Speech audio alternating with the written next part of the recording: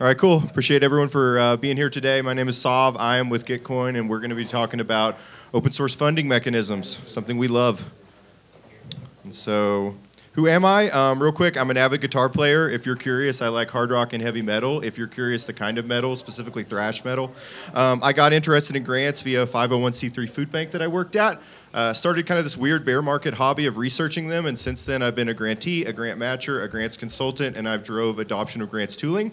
And now I run Grant Ops, which is essentially Gitcoin grants and all the different rounds that we run at Gitcoin, as well as our partnerships lead. And so it's my job to drive public goods funding as well as adoption of the Gitcoin product stack.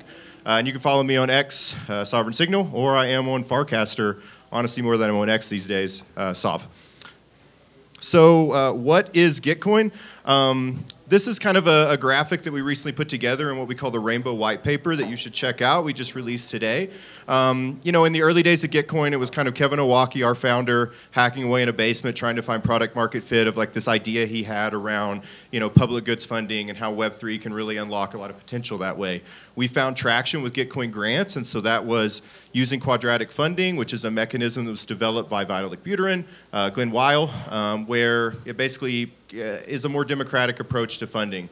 Through that, we've now run 19 Gitcoin grants rounds using quadratic funding. We've driven now north of 60 million in impact or in funding, you know, through those 19 rounds. And in 2021, Gitcoin DAO launched. What Gitcoin is now is, through this period, we've learned a lot in terms of, you know, what funding mechanisms should look like and what a decentralized stack to run those would be. And so there was a conscious decision made sometime in kind of this 2021 to 2023 time period where we took the centralized stack that we were running Gitcoin grants on for quadratic funding, and we turned that into a decentralized protocol. And now any community can basically use grant stack, as we call it, to fund what matters to them. So to give you an idea of what that looks like, it starts with the Allo protocol. So the Allo protocol is the smart contract layer that underlies GrantStack. It's essentially a smart contract layer that allows you to build coordination mechanisms, funding mechanisms on top of. The expression of that for us is GrantStack, and so it's a no-code interface that allows you to run quadratic funding rounds, do direct grants. We're actively building on Allo, so some announcements we made just recently this week is we work with like Superfluid, and they released a streaming version of quadratic funding that's going to be used by Optimism. Kevin recently released Easy RPGF, which is a way that anyone can run retroactive public goods funding rounds in the flavor of Optimism.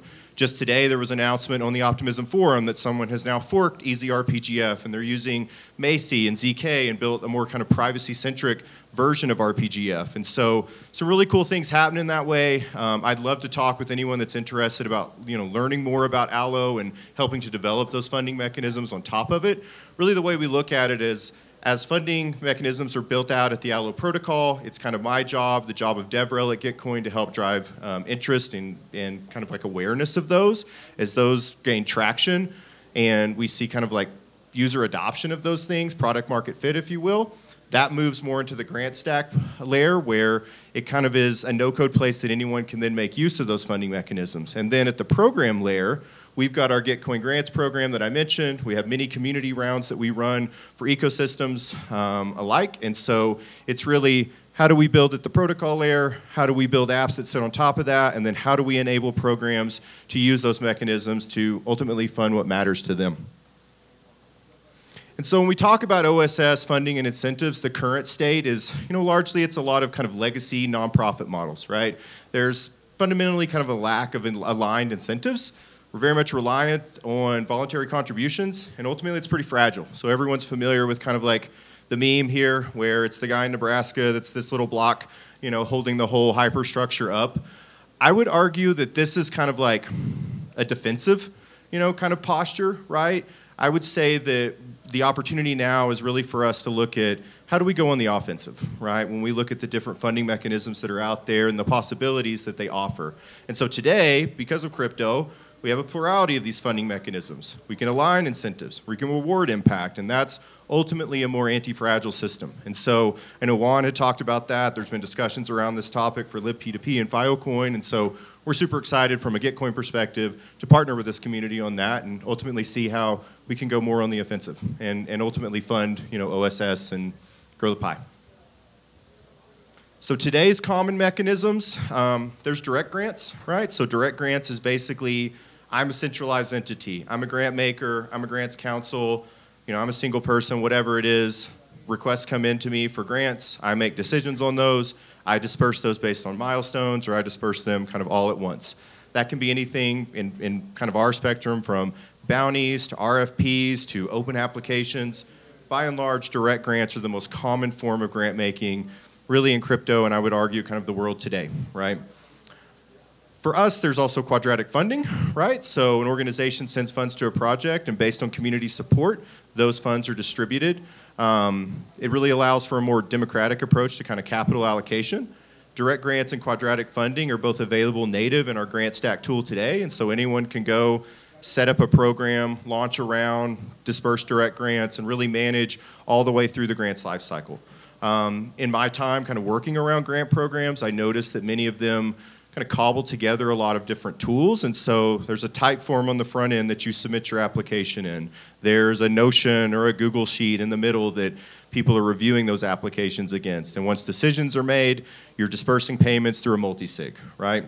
Not to say that that's a bad approach, but for us, we look at that as an opportunity to put more best practice standards in place and tooling to support crypto native grant programs, and so that's really the work that we're doing at Gitcoin as we build on top of Allo and develop out Grant Stack. And then recently we released retroactive public goods funding. This is something that Kevin Owocki, our founder, launched the day that the RPGF3 results were released. And so this is essentially a fork of what Optimism does, where if you want to run RPGF rounds in the flavor of Optimism, we have a super easy way that you can do that. And we'll actually be working with this community to that effect. And eventually we'll see that make its way into Grant Stack. When we talk about tomorrow's mechanisms, you can see over here there's direct grants, there's quadratic funding. We're in the process of finalizing conviction voting, which will be released soon. I mentioned RPGF. We just released streaming quadratic funding, so we're already starting to see these mechanisms being built out at the Allo protocol layer and some on Grant Stack. But in the future, there's delegated domain allocation, which today, if you're familiar with Questbook, that's something that they're very active in doing for compound grants and Arbitrum. There's private voting, angel investing, self-curated registries, and many more. If you're interested in kind of learning more about some of the different mechanisms that are out there and just what kind of the scope of possibilities would be, you can actually hit this site, coordinationmechanisms.gitcoin.co. It's a pretty cool site with some neat visuals that'll give you an idea of what the landscape looks like that way. And from a Gitcoin perspective, we really view these as kind of our opportunity that we'd love to work with communities to build on top of Allo. And so from here, what are the next steps? Well, Juan already announced that RPGF funding rounds are going to be something that we're going to be working on. And so from my perspective, I'll be helping with that from a Gitcoin side of things.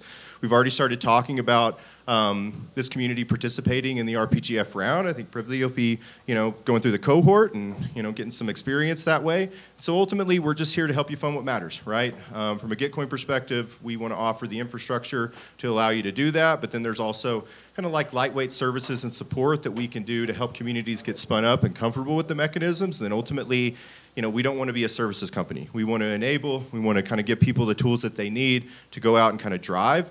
We are seeing more and more service providers pop up where there are programs that maybe desire projects to be ran or programs to be ran by more qualified service providers that have experience running grants. And so we're also actively building a network of those so that as we come in contact with communities that desire that type of service, we have an answer for that as well.